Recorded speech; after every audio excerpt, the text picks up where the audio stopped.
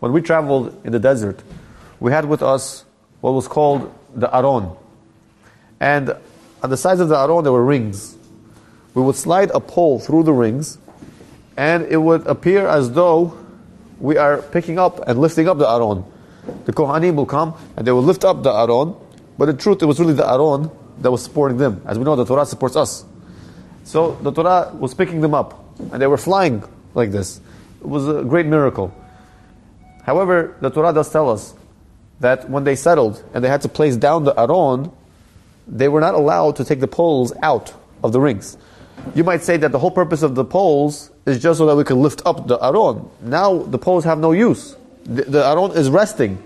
There is no need for the poles. Now we could take out the poles. But the Torah says, no, you have to keep the poles within the rings. Says the TorahAnytime Kadosh. This is teaching us a lesson in the supporters of the Torah and the learners of the Torah. In this case, the learners of the Torah are represented by the Aron itself. That is the scholar. He has the Torah. But then there's a supporter of the Torah. Those are the poles. The poles are meant to carry the Torah. They're meant to lift the Torah. It is thanks to the supporters that the Torah scholars are able to learn. They're supporting them. They're providing them money so they can continue to have the peace of mind to continue to sit and learn. So the Torah goes along and he says, we're traveling together. We have the Torah and we have the supporters of the Torah.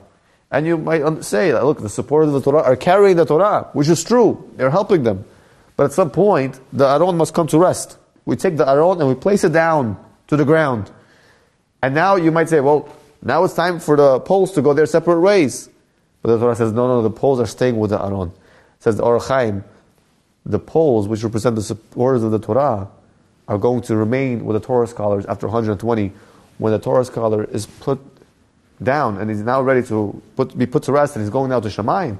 Eventually, the Torah scholar is also going to go to Shamayim. And you might say, well, they're going to go their separate ways. The Torah scholar is going to go his way and the supporter is going to go his way. But the Torah says, no, they're going to stick together. Which means that all the credit that the Torah scholar gets, the supporter is going to get along with him. And wherever he's going to go to in Shamayim, the Torah scholar, the supporter is going to follow him there as well. And they're going to be sitting in the same shi'ur, and they're going to get the same portion.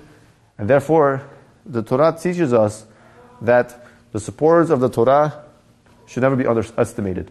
We should see their value and understand it and notice it. We should be very grateful and appreciative towards them for supporting us, because at the end of the day, Hashem gives them the same credit as those who are learning Torah, because they are supporting them.